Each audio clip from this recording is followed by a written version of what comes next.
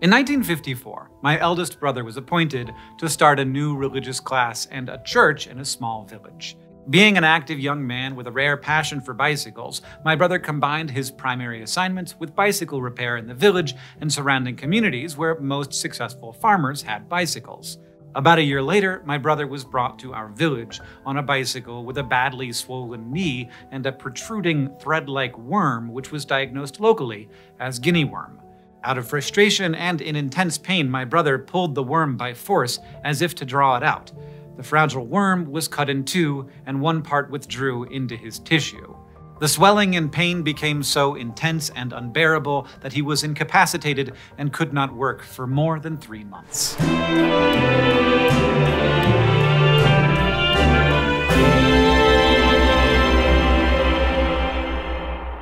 There have been many endlings over the course of natural history. In deep time, extinctions are a fact of life, the inevitable consequences of large-scale forces resetting the planet's systems. But in near time, extinctions can be, and often are, the product of our choices. And while you might be thinking that we should always choose to avert an extinction, the reality is, sometimes we plan them, and maybe that's a good thing. The story of Guinea worm starts with microscopic larvae swimming in a pond. Those larvae get eaten by a copepod, a type of tiny crustacean.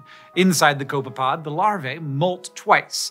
Then that copepod with its larval passengers is scooped up in a cupped hand or a water jug and consumed by a thirsty person. In their stomach, the copepod dies, freeing the worms, and it only gets worse from here.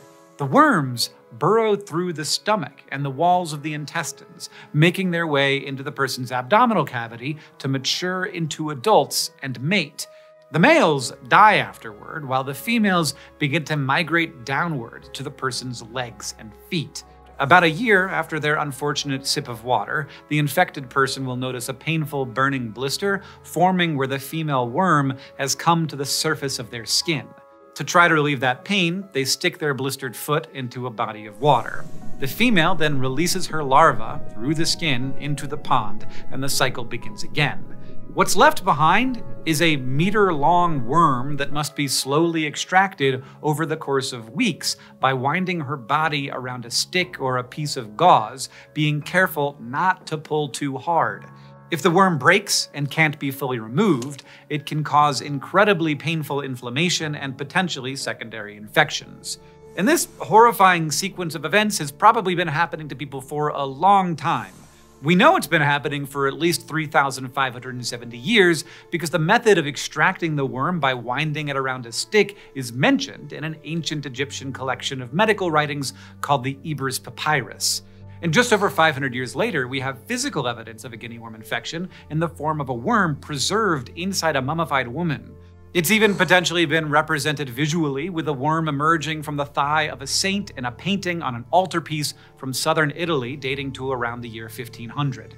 And guinea worm disease used to happen in at least 21 countries in Asia and Africa, from Pakistan to Senegal, with an estimated 3.5 million cases in 1986. But in 2024, it only happened in 2 countries, Chad and South Sudan, for a total of just 15 human cases. And I think it's pretty safe to say we'd rather it happen in none at all. This is the journey we've been on since 1980, the quest to get rid of guinea worm disease permanently, which is possible in theory.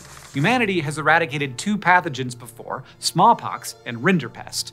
We have caused the, quote, permanent reduction to 0 of the worldwide incidence of infection caused by them as a result of deliberate efforts such that intervention measures are no longer needed.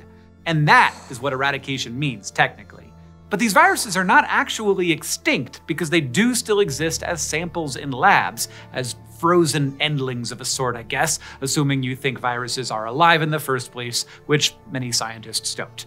But we have stopped their reproduction, making them functionally extinct for the moment, and we could choose to cause their extinction by destroying those samples. And both of these viruses were good candidates for eradication because they had 3 things in common.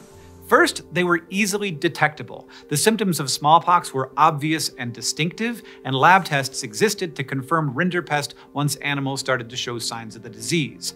Second, there was an effective way to stop their transmission: vaccination. A vaccine against smallpox was even the first vaccine ever to be developed in 1796. And third, there was no source of these viruses in the wild that could reinfect people or animals once eradication had been achieved. But guinea worm doesn't fit this profile. It is easily detectable, at least once the worm has started to emerge, but there's no vaccine, and its larvae exist out there in the ponds of the world. So, why do we think we can get rid of it? And since we're not dealing with a virus here, but a nematode, an organism that's a member of the animal kingdom, are we talking about eradication, or are we planning an actual extinction? The first question is actually relatively easy to answer. We know how to stop transmission. Whether we can stop all transmission is a different story. Stopping transmission starts with preventing infection. Clean water either needs to be provided to people who would otherwise have to drink potentially contaminated water, or the contaminated water needs to be filtered or treated to kill guinea worm larvae.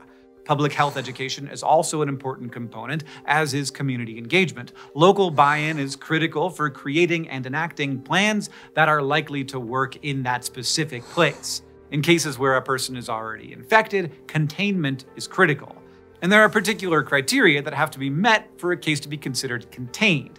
But they basically come down to identifying patients quickly, making sure they receive proper care and education, and treating all potentially contaminated water sources to kill any larvae. But there are some complications. It was once thought that this species of guinea worm only infected humans and only through drinking contaminated water. And this might not be true after all. It turns out domestic dogs, cats, and some baboons can also play host to worms, making containment much harder, though not impossible. This is mostly a problem in domestic dogs in Chad and countries that border it. They become infected by eating raw fish or other aquatic animals that can transport larvae, but aren't hosts that the worms can mature inside of. Keeping domestic dogs and cats in areas with known guinea worm infections from roaming freely has been the strategy used for containment for these new challenges. But say we were able to stop all guinea worm infections, which may be harder than we thought, though we have made it a reality in all but 2 countries. This brings us back to the second question I asked earlier. Are we talking about eradicating a disease, or are we planning the extinction of an animal? In this case, I'd say both, and the disease is gonna go first, but not by much. Guinea worm larvae can only survive in the water for around 3 days without a host, and can only live inside of their copepod host for about 2 weeks. Assuming perfect case containment in both humans and animals, within a month, there would be no more larvae or infected copepods left. The only worms remaining would be those inside of people. In about a year, or a little more, the final emergence would begin. The larva carried by that worm could be released into something like a bucket of water, reducing the size of the worm and making its removal from its human host easier.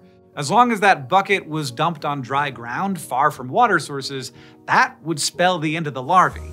And guinea worms have to be alive while they're being extracted, so there would be a moment when the endling was removed from its human host, which would mark the end of guinea worm disease, a clear win for humankind.